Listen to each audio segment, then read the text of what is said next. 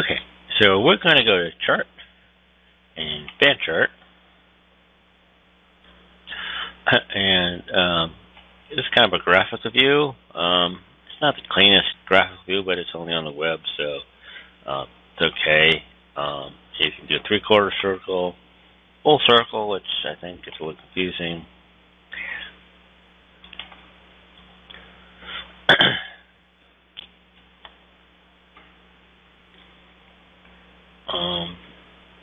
And then a half circle, which is probably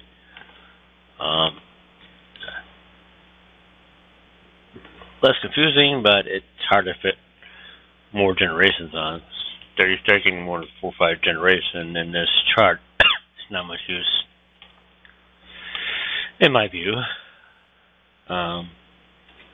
That's about, once you get about 5 generations, it's a little hard to read the text, and the text does not fit well in the box. So,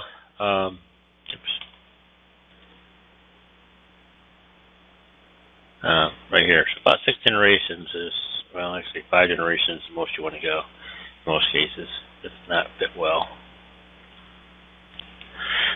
You can change the zoom level, so if you want to go, let's go 60%.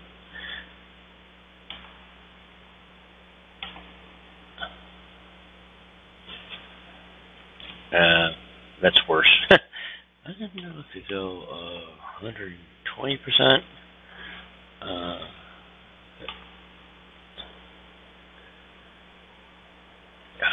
Yeah, so if you go bigger, it will actually make it more readable.